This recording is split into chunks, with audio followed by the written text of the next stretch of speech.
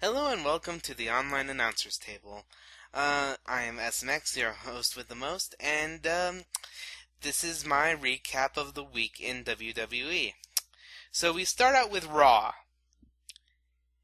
This was special. This was special.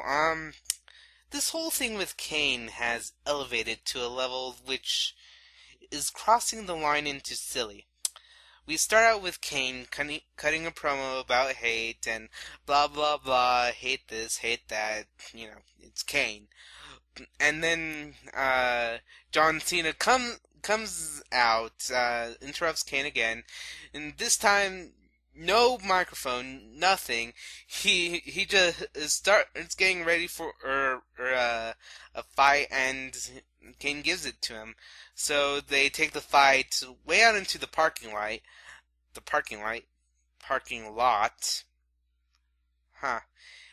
They take the fight into the parking lot, and Cena is getting beaten. Cena finds a crowbar or a tire iron or something, and hits Kane in the groin with it. Kane throws Cena into a bunch of boxes, and he disappears. No Kane to be found. On the subject of Kane, the whole show seemed to be like Kane was the Slender Man. We had this whole thing with Zack Ryder. We had because Zack Ryder's now a target of Kane himself, and every time we got a backstage segment with Zack Ryder, we see Kane like in the background or around the corner. Kane is there, and it just got weird. Kane just being this malevolence that still haunts Zack Ryder after being almost sucked into the abyss. So there's that. The continuing story of CM Punk and Dolph Ziggler and John Laurinaitis, it surprisingly wasn't that played up. Like, it was played up for when it was relevant. It was, it was CM Punk was fighting Jack Swagger this time, and the stipulations was that if Punk won, Vicky Guerrero and Swagger wouldn't be part of the ring, and interfere. So that's a lot of stuff. Laurinaitis didn't interfere at all. In fact, CM Punk won. He did step in when CM Punk went out of the ring, and Ziggler was going to step in, and John Laurinaitis was like, no. I'm not sure what Laurinaitis' game is here. Maybe he'll be like face, maybe he'll turn like face, but I don't think so, not this suddenly. But I think there's gonna be something happening. My prediction about Chris Jericho, I don't think it'll be happening during the CM Punk match. At least I don't think so, because I think Laurinaitis will at least pretend to be a fair referee. I don't. At this point, I don't know what will happen with Chris Jericho. Speaking of, Chris Jericho went into the ring tonight, and the arena was filled with Y2J chants, and he was so enamored by it, and he started crying. He actually started like real crying. I'm not sure, well, not real crying, but you know what I mean. And he started crying, and once again he dropped the microphone, left the ring without saying anything. This time it was in kind of a fit of emotion that wasn't translated well from last week last week everyone was saying that Jericho was trolling, but and the announcers were like saying last week, oh, he was just overcome with emotion. He didn't think of anything to say. But now we kind of see that if he's trolling, he's at least making this the most elaborate troll ever. I don't know what will happen with him. I don't know if he'll interfere with the WWE Championship. I don't know what his game is. I'm still kind of holding on to my theory that he'll become the new Raw general manager, but I'm not holding on to that theory quite as much anymore. It's all weird. The continuing saga of the awesome truth. The Miz is now paranoid. He goes to John Laurinaitis and he's like, "No, he's going to beat me up." And Laurinaitis says, "Well, I'd love to help, but it's kind of your fault." So the Miz spends like the entire episode looking for a bodyguard or a patsy or somebody to get the one up on R-Truth. And unlike last Monday where R-Truth was like mugging to the audience, "I'm here, I'm going to do something wacky," R-Truth was nowhere to be seen at all backstage. And finally the Miz enlists the help of Ricardo Rodriguez. You gotta feel sorry for the guy. He's like, the Miz enlists Ricardo's help in calling out R-Truth, and Ricardo's like, "R-Truth, you better come out now because you're smelly and you know." He's like doing all this cowardly stuff and he can't smack talk for anything, and it was gloriously bad. Then Truth comes in and he's "Hey, what's up? Hey, sing for me." It's all very wacky. It was like I was kind of like glued to my screen in what was an awe. I don't know. It was very like played for laughs, and then the Miz comes and beats R-Truth up, and runs away, and R-Truth is like, little Jimmy.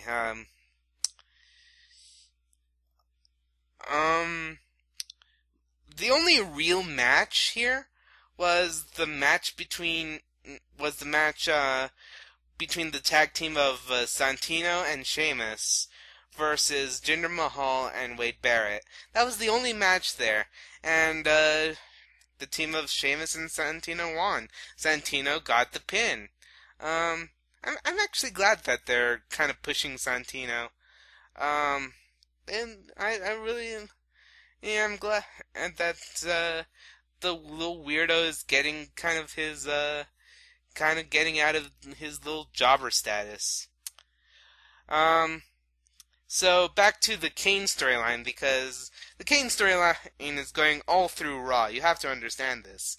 And so we get started with the Divas match. Eve makes her entrance, and Kane in kind of replaces Beth Phoenix, but he's nowhere to be seen. And everyone's scared. What will Kane do to Eve?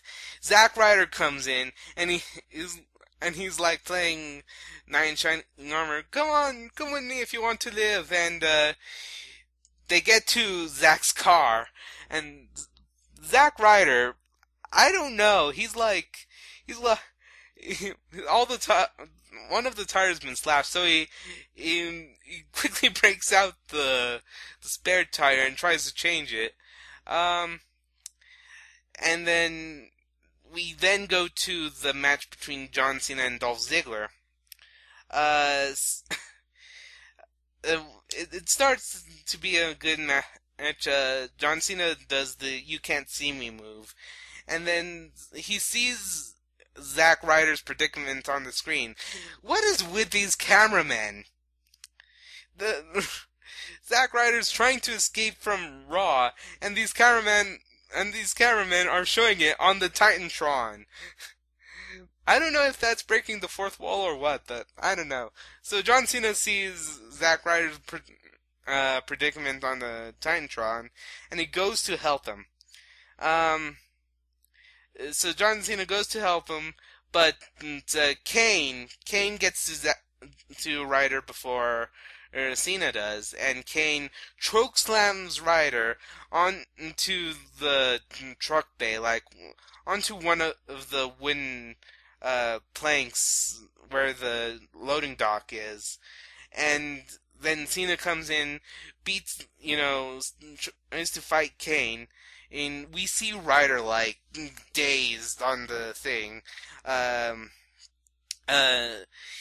Kane does his chloroform thing. I think if this isn't a joke, I'm gonna make it. I think Kane's glove is coated in chloroform because Kane really likes just to suffocate Cena and then walk away. And that's kind of the image we're left with for this week. Kane, standing menacingly over John Cena. Okay, so big story arcs aside, we had a plot thread for Friday's SmackDown, a rematch between Daniel Bryan and The Big Show. The stipulation is no disqualification and no countout. So now Daniel Bryan has to win against The Big Show to retain his title. And I'm predicting Bryan will lose. And, it'll kind of force this heel turn he's done recently. And if Bryan wins, it'll still help with this heel turn. So it seems like The Big Show is like the only person Daniel Bryan seems to fear. So there's that. And then we're introduced to Brodus Clay. That was the weirdest few minutes of my life. Okay, so we're introduced to Brodus Clay. I'm not sure where he came from or what foreshadowing he had. Apparently it was just that he was supposed to premiere tonight.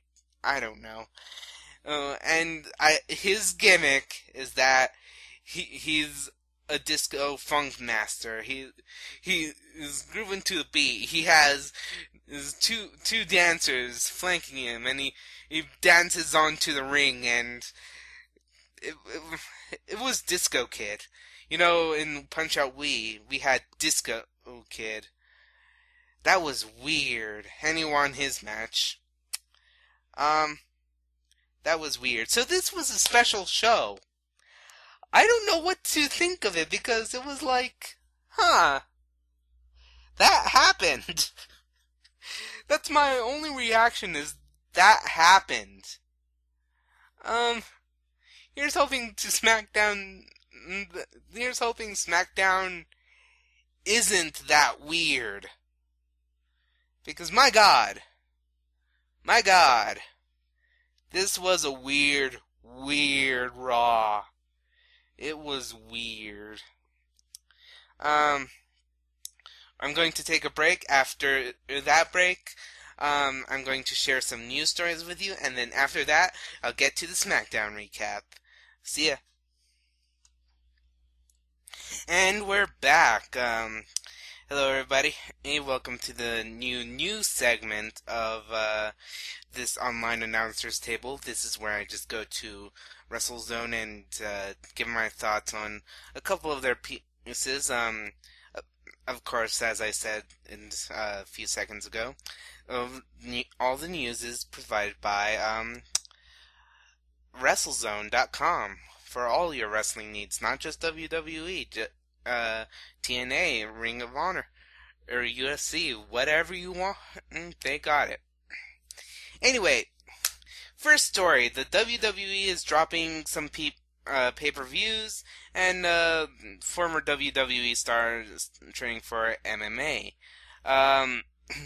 Okay, as for WWE dropping some pay-per-views, WWE is going to get rid of the Vengeance pay-per-view, and this will give them one more pay-per-view in October, allowing them to some more time to build to Hell in the Cell and Survivor Series.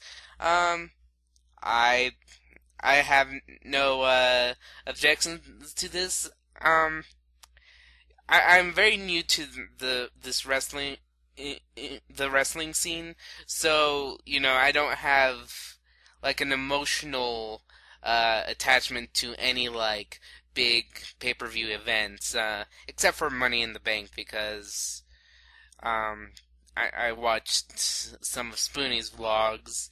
And Vengeance seemed kind of pointless to me. Survivor Series is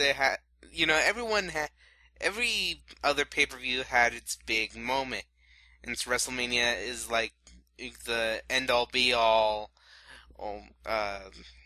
event to start off the WWE year.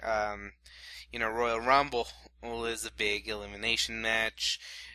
Elimination Chamber is the Elimination Chamber match.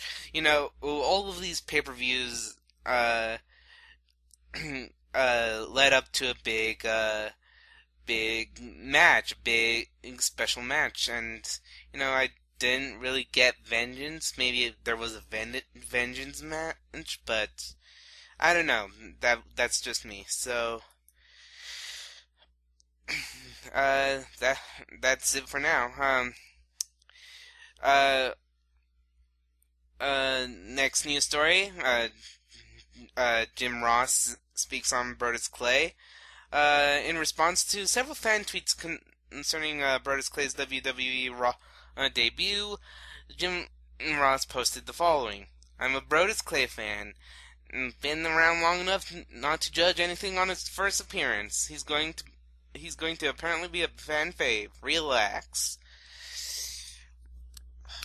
Okay, on Brodus Clay, and you kind of saw me be weirded out by WWE Raw. I pretty much just record these right after the show, so that the matches stay fresh in my mind. The Brodus Clay matches, and this will be on the SmackDown section when I do what I'll do right after this. Brodus Clay always gets the same reaction out of me no matter what, and it's, well, that happened. It goes beyond just, well, that's weird. It literally is, well, that happened. I don't have an opinion. And that's how weirded out I am. I mean, I don't even, and you can see it because, I'm not even sure, I think Brodus Clay is actually assigned to the SmackDown brand because he had a squash match on SmackDown. I don't know. It always garners that same reaction. Well, that happened. So that's that. Close tab. The Rock's WWE schedule and backstage heat on Evan Bourne. The Rock's WWE schedule. The Rock hasn't wrestled since Survivor Series. And hasn't appeared since Survivor Series. But that's going to change. He's going to appear on WWE programming for about every week, beginning at the end of February, to build to the big match with John Cena. I'd say you start building him up since the beginning of February, because We really need that build-up, and it seems that the first half of 2011 was all build-up to something that wouldn't happen until this later year. So, yeah, and I'm kind of waiting what the Rock for what the Rock is cooking. But more importantly, backstage heat on Evan Airborne. Uh, there's heat on Evan Bourne after Triple H confronted him weeks ago, blaming him for the story getting out about R-Truth's suspension being for fake marijuana, and how they were smoking it together, according to the Wrestling Observer newsletter. It's said that Triple H is not a fan of Bourne, but Stephanie McMahon thinks he brings something unique to the table that makes him worth keeping him building. Despite the support of Stephanie, there are still whispers within the WWE that Bourne is about to be in the next Paul London, which translates into a guy with talent who's going to be broken mentally by the system. There's also heat on Bourne because the idea that you're not supposed to publicly show frustration with the company, and some feel that he has done that through Twitter at times. Well, that kind of sucks. I watch Superstars actually on WWE.com. For those of you who don't who live in the States, you know that you don't see Superstars on TV anymore. But I watch it on Hulu and I watch it on WWE.com. So I've been watching Superstars and he's pretty good. So yeah, it kind of sucks that all this backstage stuff is happening. So that's all for the news. That's all for the news this week. I'll check back with you later with the SmackDown recap. See ya. And now time for the SmackDown recap. Of course, this is the big build-up to the no disqualifications, no count-out heavyweight championship match. But of course, before all that, we had several matches. We have this three-way rivalry between Jinder Mahal, Sheamus, and Wade Barrett. We had a match between Sheamus and Jinder Mahal. And then Wade Barrett coming in to make his classic Bond villain speech. We saw Brodus Clay again, and like I said earlier, it's what? If you listen or watch Lord Cat's live stream, and you know what is.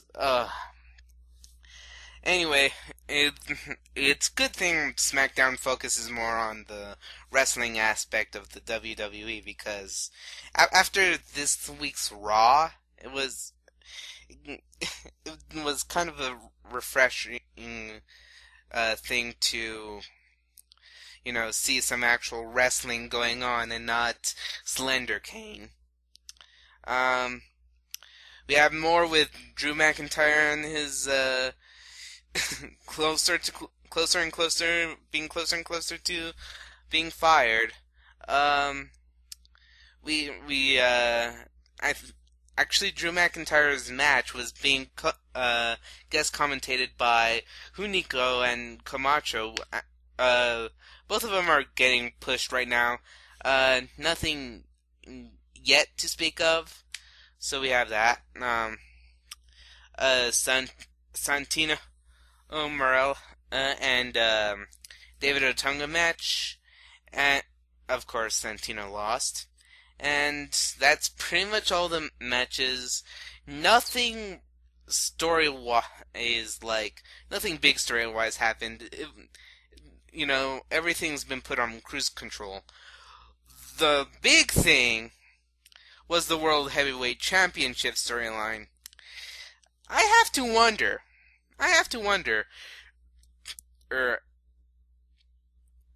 this big heavyweight championship storyline.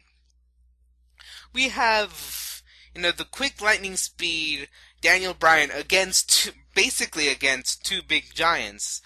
And he has his match scheduled for the Big Show, and then Mark Henry is going to get was set to get his match next week. So we have all this build up. Daniel Bryan and AJ kind of go up a step in their relationship. AJ, professes her love. And Daniel Bryan's like, okay, how much do you love me? One of the reasons why I like this kind of heel tweener Bryan that they're slowly pushing him to be, is just that he's not like a card carrying villain. He's just like, I'm awesome. He's just cocky. It's just great. I love like funny villains like that. So that happened. AJ goes to the Big Show and she's like, I know this whole match and this is a competition and it means a lot to the both of you, but don't hurt Daniel all that much. And all Big Show says is, well, I'll see what I can do. And then Bryan bursts in and is like, hey, first you want to take my title, and now you want to take my girl. Oh, it's on. It's on. And Big Show was like, he's beyond angry right now. He's beyond, like, getting angry. It's more just annoyance. He wants to shut this twerp up. I love it. And, so we have the match. Bryan holds his own, but he actually has to get a chair to help him with Big Show, and it's actually a pretty good match, a pretty good tug of war match between Big Show and Daniel Bryan, and both of them are kind of pushing each other. Big Show, the match technically ends when Big Show tries to chase Daniel Bryan out of the ring and runs into AJ. Yeah, and AJ's pretty hurt because he's nearly 500 pounds. So, that was like one of my biggest holy crap moments ever since I got into wrestling, which was like a few months ago, like back with Survivor Series. It was like last year, like in September or something. Not even September. I know, like, I officially liked wrestling in Survivor Series, but that was like the only moment when I went, oh man, they did that. And the medic is stabilizing her, and it looks bad.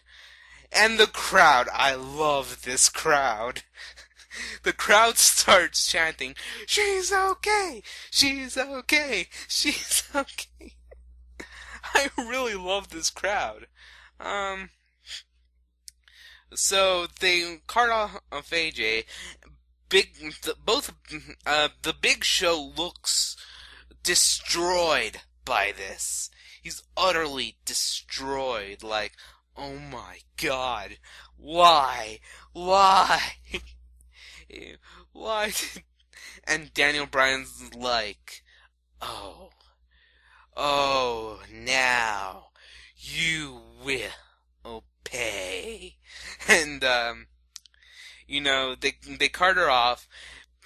Daniel Bryan calls out the Big Show and he's like, you can have that belt. If you want it so bad, how could you be so reckless?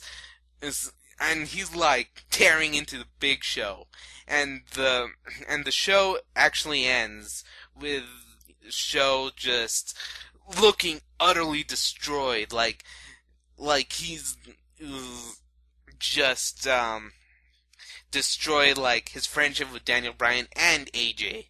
So that was SmackDown for this week. I don't know what this the only like storyline I care about at this point is the Heavyweight World Championship, and it's pretty much, and I don't know what this means for Mark Henry next week, uh, who was banking on having a winner to have his match with. So I don't know. Maybe Daniel Bryan just forfeited his championship belt, and went on to and is going to go on to feud with the Big Show over this. But I don't know. Anyway, that's SmackDown for this week. Yeah. So until next week, I've been SMX, and you've been you, and this has been the Online Announcers Table. Now, if you'll excuse me, well, I have stuff to do.